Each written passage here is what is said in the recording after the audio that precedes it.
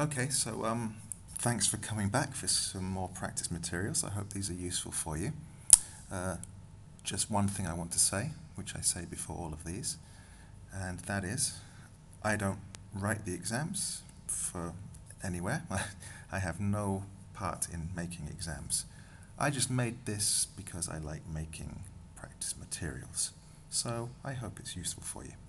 Okay, so what do we have today? We have a detailed reading. And the first text is about Egypt in North Africa. The second text about Morocco in Northwest Africa.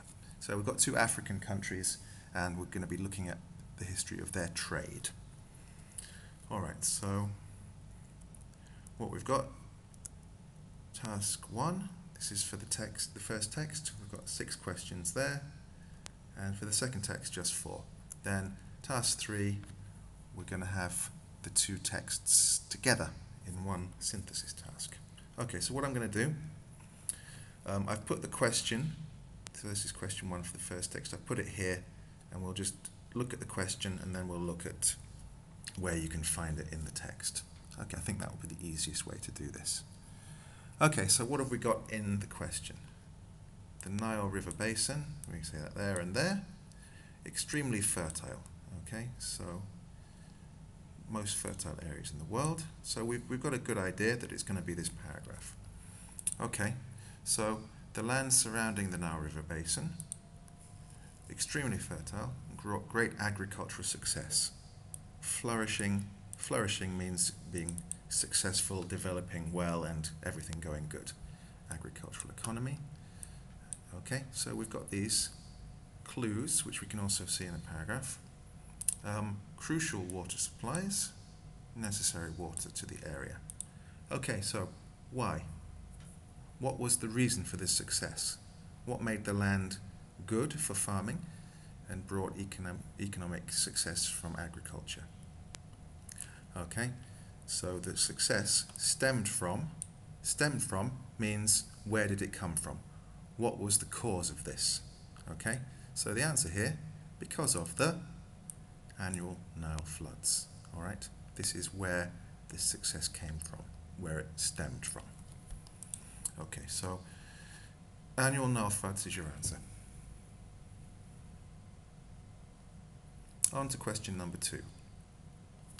Okay, in this one, this is an example of where you get a clue at the start of the paragraph, but then you have to go on and read right through to quite a long way on to actually get to the answer. Okay, so we've got Egypt's economic independence right at the start. We've got it here. Okay, began to be threatened in the late 1700s. Okay, late 1700s, we can see that in the question, the 1790s. Okay, so you might be thinking something here is the answer, but let's look at everything in the question, okay? Because, all right, and I mean, look, this can also be a problem for you because you're going to see that there and you think, aha, that's right. But actually,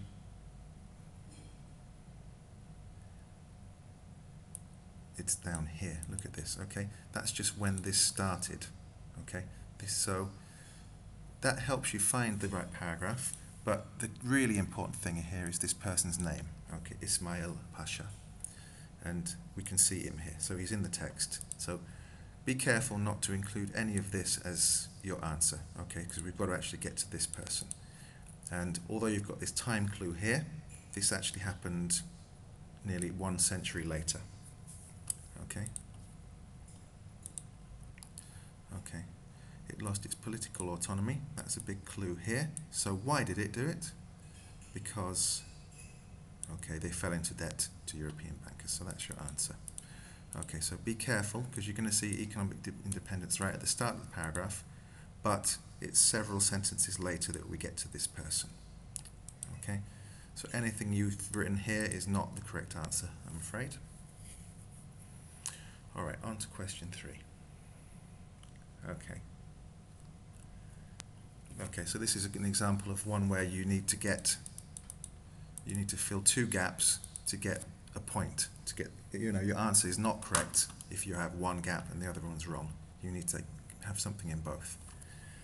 But usually in the text, you can find them quite close to each other. Okay, so what have we got here? Quickly develop, wanted to rapidly advance. These have a similar meaning. The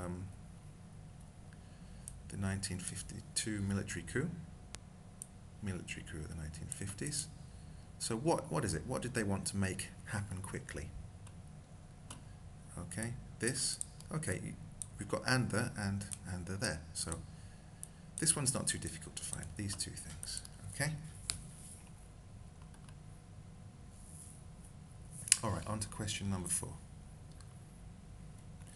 Alright, two things we're looking for in the text. One, nationalization. We see that right there.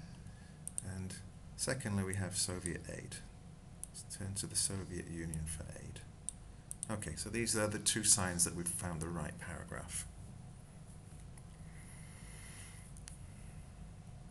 Moving from an economy that favoured foreign trade, so it doesn't do this. It was this, but then it moved away into a different thing. So in the text, an economy that had once been open to foreign trade now closed itself off. Okay, so it changed. It changed the idea of its economy. Okay, to one that aimed to achieve. Strive for means try to achieve. To strive for something, you try to achieve it. So what did they try to achieve? Here's our answer right at the end of the paragraph. Okay, so this one we need to read all the paragraph to get to the answer at the end. Okay, let me close this up. We can be close to the question. Okay, we've got a big time marker here, 1973. That can help us find the right place in the text quite quickly. Okay, so we've got an attack on Israel. Attacked the Israelis. Okay, so here we have the idea that there was some relationship between Egypt and the Soviet Union. And what happened here? All right, we've got two possible answers. Okay, the ending of ties with the Soviet Union, so they stopped their link. There was no connection after this. Or Sadat expelled Soviet technicians and economic advisors. Okay, so this is your best answer, but this is also relevant because it's, you know, they're sending Soviet citizens away from the country, so that's going to have some effect on the relationship. Okay, and now on to question 6. All right, so let's take a look at what this means. All right, other than tourism. What do we mean by other than tourism? Okay, so what is one way that the Egyptian economy has grown in recent decades? So we have this statement here. Okay, let's not think of this as a question for a second. Let's think of this as a statement. The Egyptian economy has grown in recent decades. Okay, there are reasons for this. Okay, so let's look at this. Okay, last 25 years. So recent decades has a similar meaning to the last 25 years. Why? Tourism is one answer. Foreign remittances is an answer. Suez Canal receipts. So there are 3 factors. Now, let's look back at the question. Other than tourism. So this means we don't want you to give tourism as your answer. We want you to give a different reason. Okay? So, if you give the answer tourism, you're wrong because we said we don't want tourism, we want one of the other things. So there are 2 answers you could do here. Now, maybe if you give all 3 of these, as you might get a point. But read this question carefully and remember that if it says other than tourism, that means we don't want you to give tourism as the answer, we want you to give one of the other ways. Okay? And the question says one way, so give 1. Don't give 2. All right? Give 1. All right? You're clever. We understand. We know that you found 2 in the text, but we don't need you to give us both of them. Okay? All right. So those are the 6 questions for part A. I hope this gave you some idea about why you were so clever and why you were able to find all the answers. All right. Thanks a lot. Come back and have a look at the answers for text B. Okay? Bye.